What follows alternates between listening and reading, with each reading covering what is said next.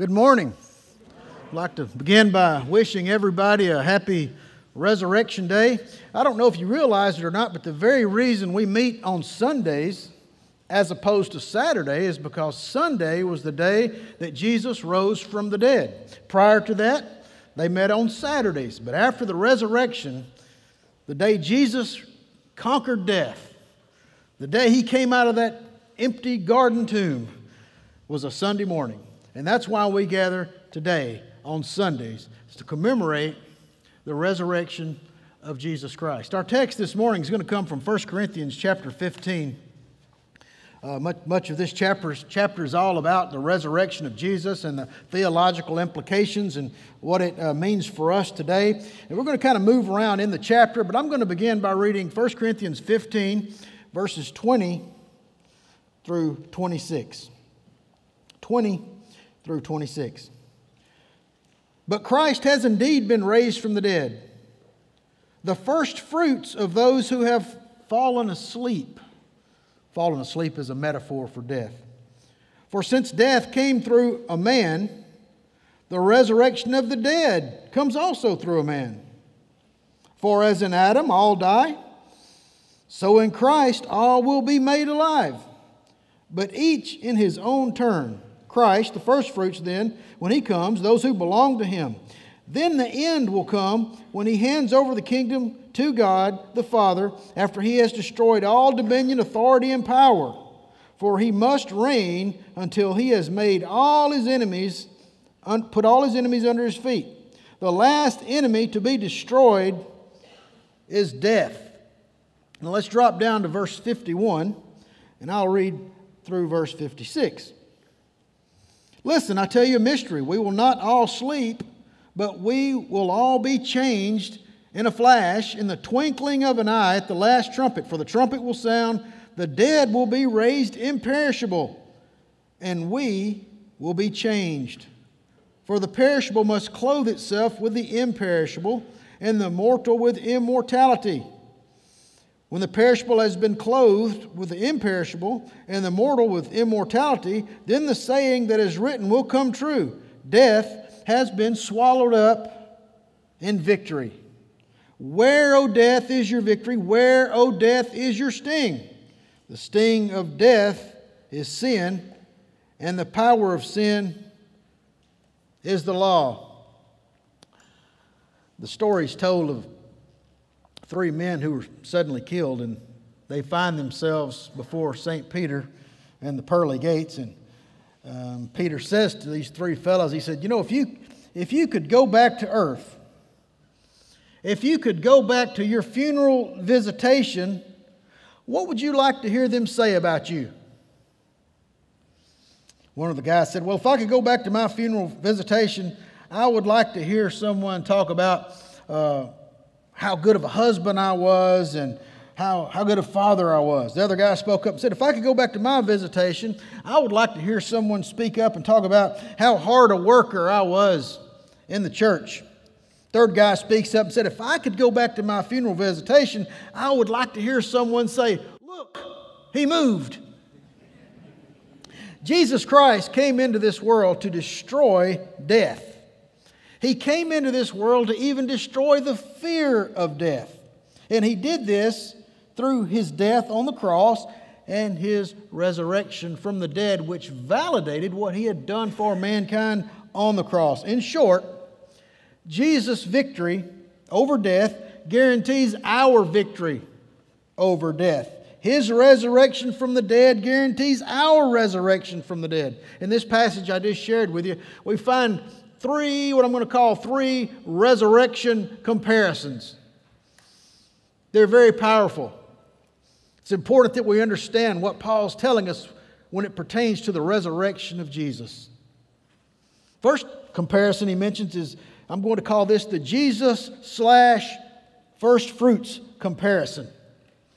First fruits. Sometimes you hear that term in churches, and usually it's associated with some kind of offering that they're taking up. Well, the first fruits technically was an Old Testament term.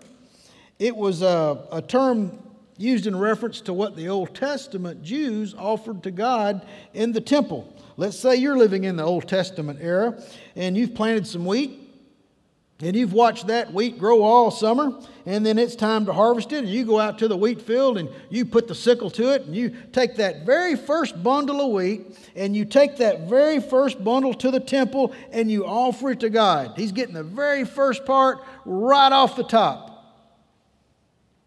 The very first part that comes out of that field. That's a first fruit offering. Okay, Paul is saying here in the text that Jesus is the first fruits of the resurrection.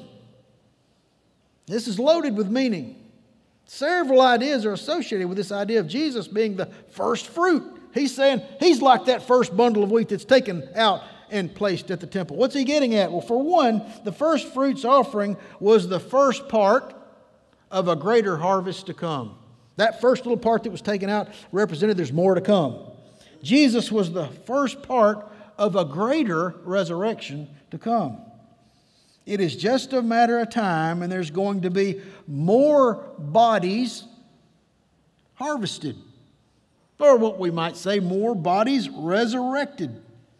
This will include all faithful Christians who have died, and those faithful saints of the Old Testament era who have passed away. There's going to be a great harvest. There's going to be a lot of folks that are Christ followers and have been faithful to God throughout the ages. They're going to rise from the dead.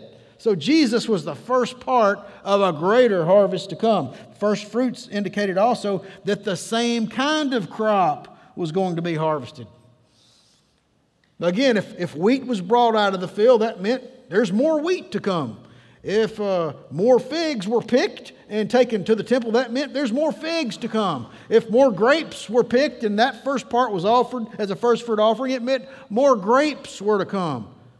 More of the same kind of thing. So if Jesus is the first fruits of the resurrection, we're going to have a body like His risen, glorified body. The same kind of fruit is coming. Jesus is just the first part of it. Listen to what Paul writes in Philippians 3:21. The Lord, speaking of the Lord, He will transform our lowly bodies so that they will be like His glorious body. This first fruits analogy teaches us that we're going to receive a resurrected body like Jesus' resurrected body. He was the first part of more to come like Him. I'll give y'all some homework. How would y'all like some homework? Here's your homework. Go back through the gospel accounts, and I want you to take note of what all Jesus was able to do with His resurrected body. And keep in mind that Paul is saying we're going to get a body like His body. His resurrected body, there's going to be more to come like Him. Also, the first fruits analogy teaches us that the resurrection was a token. The first fruit offering was a token offering, and it represented that they realized that really everything they had belonged to God. They were just giving back a small part and saying, God, we're giving you this, but we recognize all of it really belongs to you. In a similar way, when we're resurrected, it's going to be a sign that we belong to God. The question this morning is, have you given your life to Jesus Christ? Do you belong to God? Have you placed yourself under God's authority? Have you been baptized in the name of the Lord Jesus? Does He own you lock, stock, and barrel? You see, when you belong to God, that guarantees that you're coming with this resurrection that Jesus was just a first fruit of. This brings us to the second comparison. The second one is the Jesus/Adam comparison. These two characters stand at opposite ends of the spiritual spectrum. One human being brought death into the world. The other human being /God brought life into the world. Remember when God placed Adam in the garden? You can eat of any tree in the garden except that one. That one tree, that's the tree of knowledge of good and evil. And what does Adam, our forefather, do? He disobeys God and he eats the forbidden fruit. Yes, it was Eve who gave it to him. And yes, she was tempted by the devil. But did you notice in our text who God seems to really hold responsible for that? It says, in Adam. Eve suffers the consequences, there's no doubt about that. And we'll talk more about that in just a few moments. But notice in our text that Paul says Adam is the one who introduced death into this world, not Eve. Isn't that interesting? You know, we can't just blame it on that woman, can we? She is not credited with introducing death into this world. Who knows, if Adam had not sinned, maybe God would have made him a different model. After all, he had plenty more ribs, right? Seriously, as a kind of footnote, we can see that God holds the man responsible for how he heads his household. God's word says the man is the head of the family. We see that in 1 Corinthians 11:3, Ephesians 5:23. God is saying, you know, that the man is the head. He's in charge. But with that authority comes great responsibility. God holds the man responsible for how he leads or does not lead his family. Men, what kind of spiritual leaders are you in the home? Are you watching over your family and making sure that they're headed in a godly direction? Are you setting the tone with a godly example? Do they see you making godly decisions? Are you instilling God's values in the family? Do they see you making church and the kingdom of God a priority? Fellows, make no mistake about it, God will hold us accountable for how we lead our families. Like it or not, you demand. That's what God's word says. As you know, Adam initially set a terrible example and introduced death into this world and decay and all the rotten stuff that goes along with the fall. And when we see these things in our world today and we get frustrated, we can point all the way back to Adam. He is the one. He is the one that introduced all this frustration, all this decay, all this death into the world. And Paul tells us in our passage that everyone who is not a Christian is somehow corporately in Adam.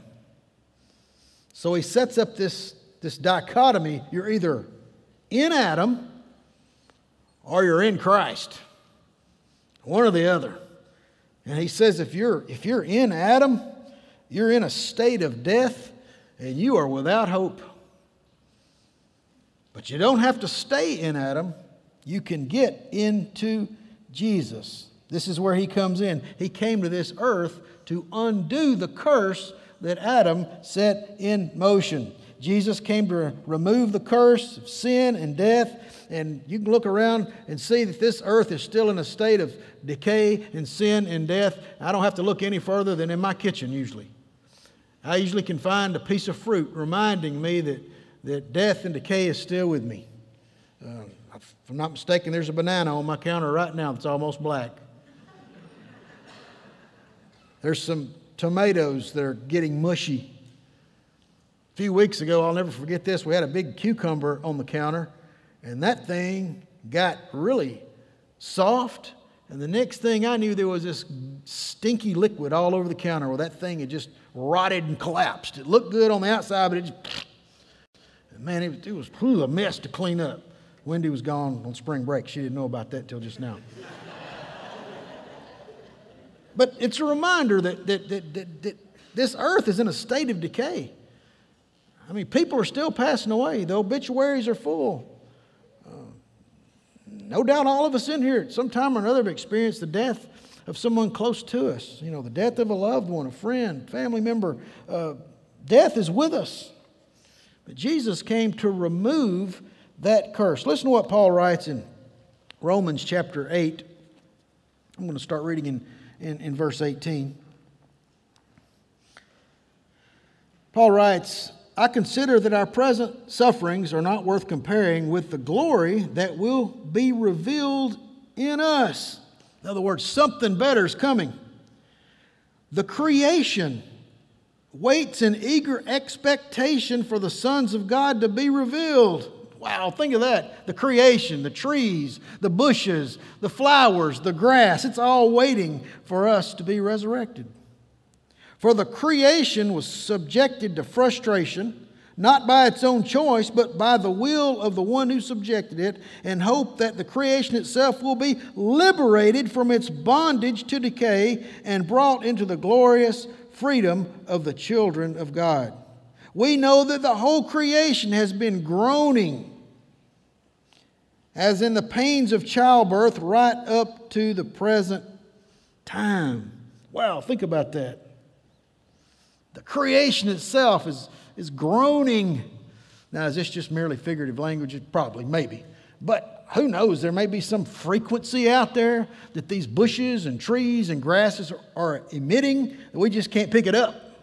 They're frustrated. They want a utopia just like we do. They want to be in heaven like we want to be in heaven. Am I going too far with figurative language? Maybe. But he's saying that the whole creation is just in this state of frustration, waiting on Jesus to come back and liberate all of us, including the creation. Verse 23, not only so, but we ourselves who have the first fruits of the Spirit, groan inwardly as we wait eagerly for our adoption as sons, the redemption of our bodies. You know, we groan inwardly as well, do we not? Yes, we're adopted. It's an already but not yet kind of thing. Yes, we're saved, but ultimately we haven't been saved yet because He hasn't come back. But we're saved. It's an already not yet kind of thing. But we as Christians have a lot to look forward to if we've gotten ourselves out of Adam and gotten ourselves into Jesus. Because if we're into Jesus, who is the first fruits of the resurrection, we're going to be part of this greater resurrection. We're out of Adam and into Jesus. You see, Jesus set the undoing of this curse in motion when He died on the cross, paid the penalty for the sins of mankind, and then He validated, He proved that He did it by rising from the dead. That's why if there's no resurrection, we're still in our sins. Paul says that in 1 Corinthians 15 as well. If there's no resurrection, we're without hope. We're hopeless. Beware of those who preach that there's no resurrection. And there are those who teach that. Islam teaches that. They don't believe Jesus died on the cross. They believe an imposter died in His place. Therefore, He didn't rise from the dead. So when people come to you and say, oh yeah, they believe in Jesus, like they're real smart, yeah, they believe in Jesus. They don't believe in the resurrection. They don't believe in His death on the cross. Where do you think that message comes from? I guarantee it's not the Holy Spirit of God.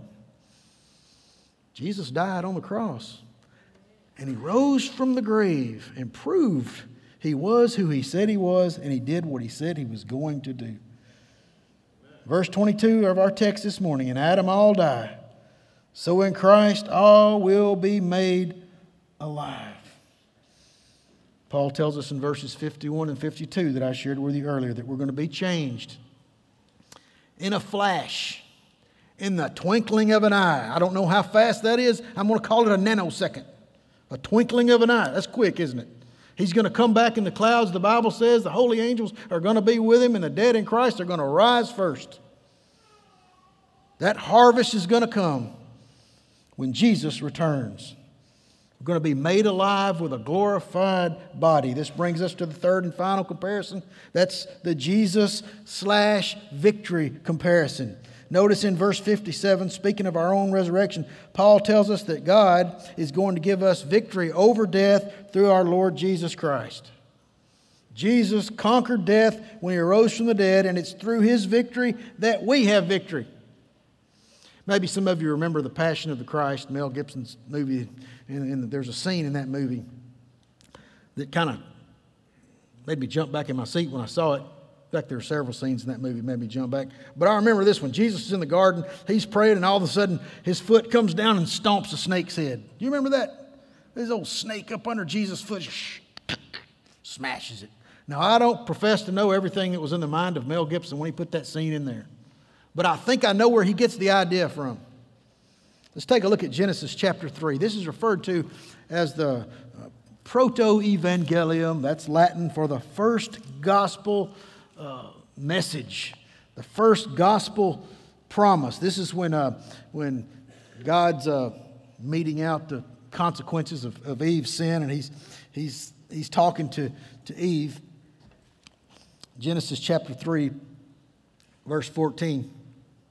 So the Lord said to the serpent, who's really the devil, because you have done this, cursed are you above all the livestock and all the wild animals. You will crawl on your belly, and you will eat dust all the days of your life. Either the snake stood up on his back or he had legs. I don't know, but from here on he's going to crawl in the dirt. He's going to be a dirt eater. Verse 15, and I will put enmity between you and the woman, and between your offspring and hers. We understand that, don't we? I know there's a few of y'all out there probably like snakes, but most of us don't like snakes. They creep us out. We don't like them. We're not going to get down and try to look at their eye and see if it's slanted around and all that stuff. We want to get out of there. There's enmity between us and the snake. There's enmity between us and the devil. Okay? Notice the last part of verse 15. He's talking to Eve, one of her offspring. He, singular, I want y'all to notice that. He will crush your head.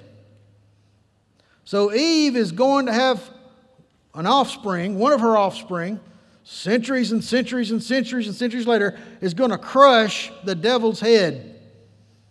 And he will strike his heel. So this child, this offspring of Eve, which is Jesus came, and the snake, which is the devil, struck Jesus' heel. He injured Jesus. He hurt Jesus on the cross. But by his death on the cross, Jesus crushed his head. The old devil got his head crushed at the cross. His days are numbered. He's not going to be messing with everybody forever. His time is at hand.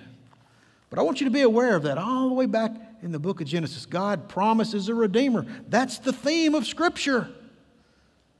The earth fell under a curse. Everything, plants, animals, the whole place is under a curse. And God said, I'm going to send you a Redeemer, but he's going to injure this promised child. He will injure him, but ultimately he is going to crush the old devil's head. So let's get back to our text. What's Paul saying here? He's saying in 1 Corinthians 15:55, let's get back to 1 Corinthians. We can't leave this out.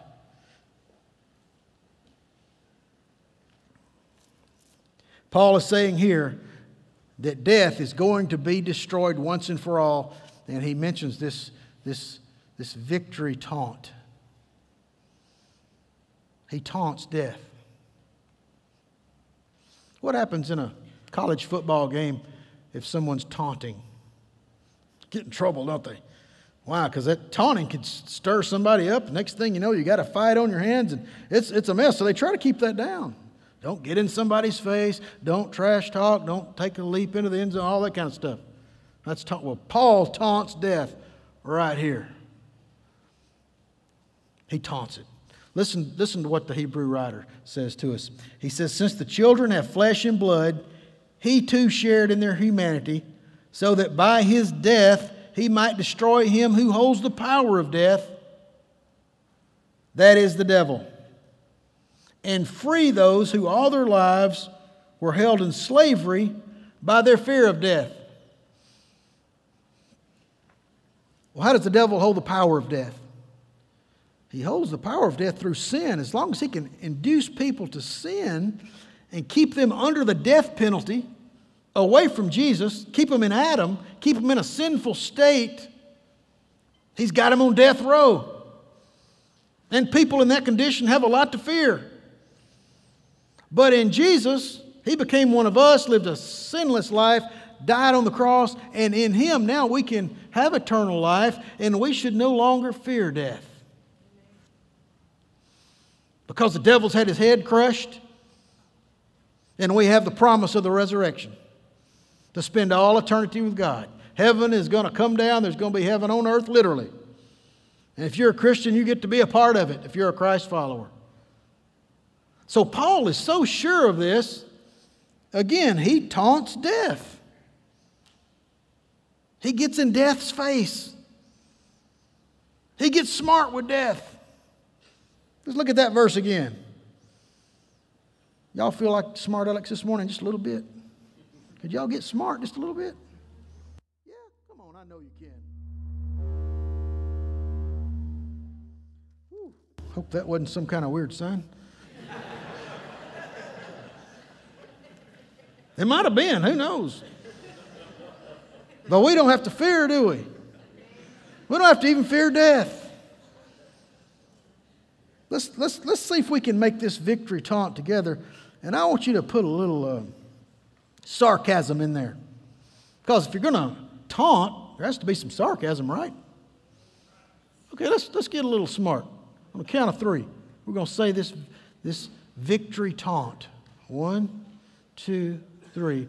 Where, O death, is your victory? Where, O death, is your sting? Where, O death, is your victory? Where, O death, is your sting? Say it again. Where, O death is your victory? Where, O death, is your sting? Yeah, that's good. That's what Paul is saying in our text. He is so sure of eternal life. He is so sure of the resurrection and our victory over death that he actually taunts death. That is a victory taunt. I'll close with this. It's an illustration out of Frank Peretti's book, This Present Darkness. And it's about a family who's on vacation, and they're traveling down the highway. Very warm day, nice breeze, and they decided that they would roll down the window and get some fresh air. So they're traveling down the road, windows down, and all of a sudden, this big black bumblebee flies into the car. And that bumblebee starts making figure 8s inside the car. And there's a little girl in the back seat, and she begins to cry out, "Daddy, Daddy, the bee's going to sting me. Oh, Daddy, the bee's going to sting me." Ah! She's just going to pieces because she's allergic to bees. And if she gets stung, she could die within the hour. So, "Daddy, Daddy, there's a bee." So he's trying to catch the bee and trying to get the car off the road. And finally, he pins it against the glass and catches it in his hands, and he has the bee in his fist. And finally, it happens. The bee stings him. And then he lets it go. The little girl in the back seat begins to cry again, "Daddy, Daddy, Daddy, oh, the bee's going to sting me. It's going to sting me." And the father replies, "No, honey, he's not going to sting now. Look what I have in my hand." And the father opened up his hand and showed her that he had taken the sting.